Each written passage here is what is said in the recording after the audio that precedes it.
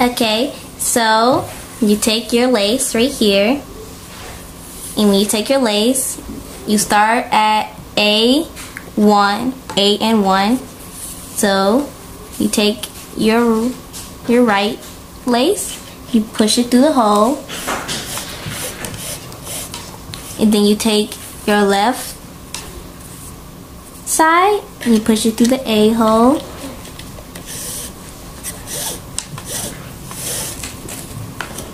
Make sure it's like straight like this.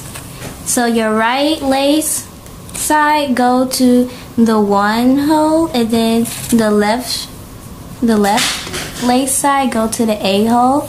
So you get your right lace, and if you're left-handed, then you start at your A lace and you just go to B. But since I'm right-handed, I will start at A1, which is 1 right here. So we're going to take my right lace right here and go to 2, which is right here. We just going to pull, pull, pull. And then we're going to take my left lace and we're going to take it from A all the way to B. So we're just going to push it through the hole.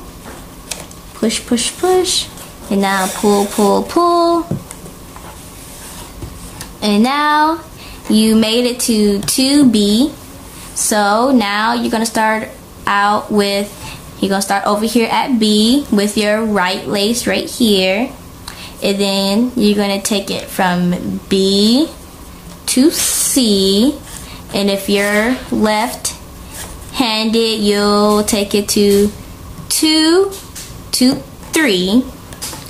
But since I'm right-handed, like I said, I'm going to take it to B to C. And then we're going to take my left string right here from 2 to 3.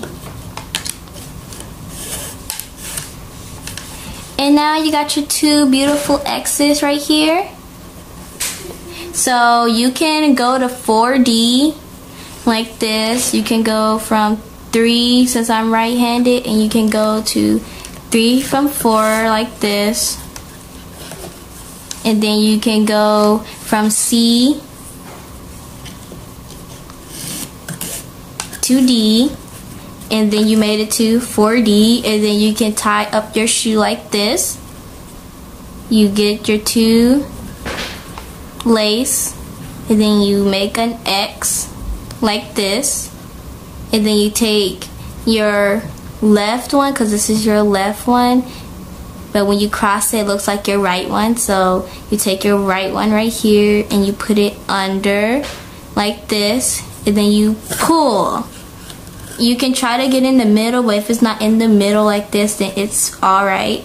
Then you can make a bow. I recommend you getting a longer string because this is not really a long string.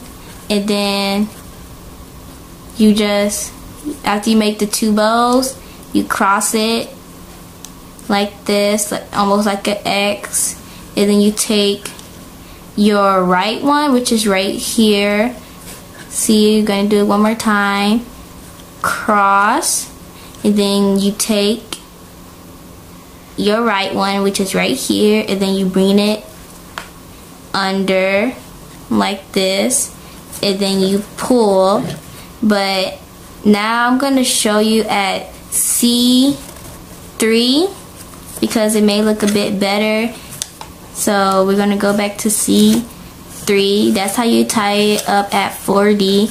So at C3, I got more string this time, so you just cross like I did for 4D.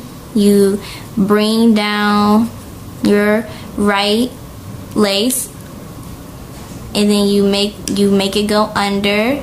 Then you bring it back up and then cross.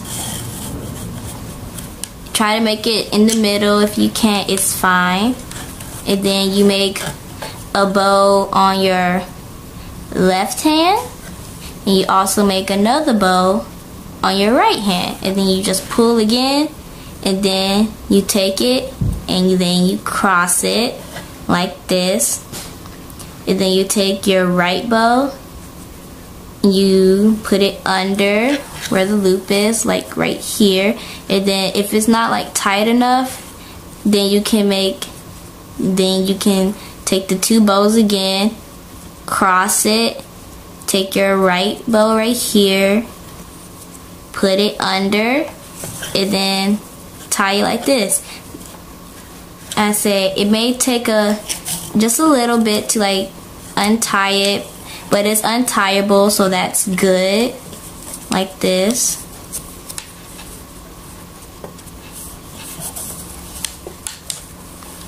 And then yeah. And now, since you learned how to tie your shoe from scratch, now you can take it out and you can practice it while rewatching the video. And yeah, that's really all. Now I'm gonna take out all the string. But that's how you start from scratch, from tying up your shoe from A1 to 2B to C3 for 4D. And yeah, that's all.